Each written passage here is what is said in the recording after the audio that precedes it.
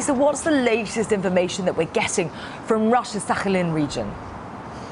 Well, tsunami alarm sounded in Sakhalin region, which includes, of course, the Kuril Islands, which are very vulnerable in terms of these tsunamis hitting Russia's shores. Already, 3 waves have hit the Kuril Islands, reaching up to 3 meters high. And although there's been no damage, no facilities or buildings affected, no victims reported, authorities are taking this very seriously and are taking very serious precautions. A state of emergency has been declared, and some 11,000 people are being evacuated to safety, to higher grounds in Russia's Sakhalin region.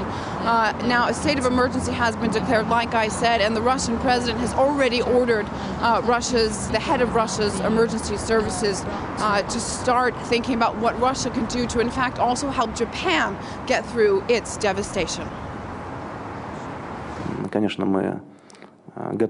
Of course, we're ready to help our neighbors in overcoming the effects of this severe earthquake.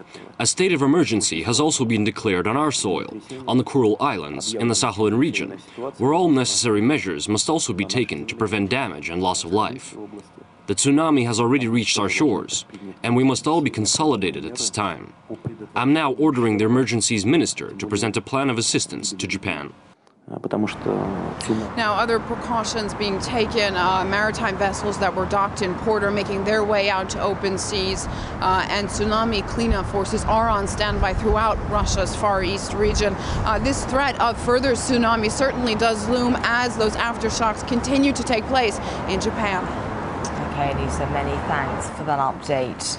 We'll be crossing back to you later for more on the effect that the tsunami is having on the Sakhalin region.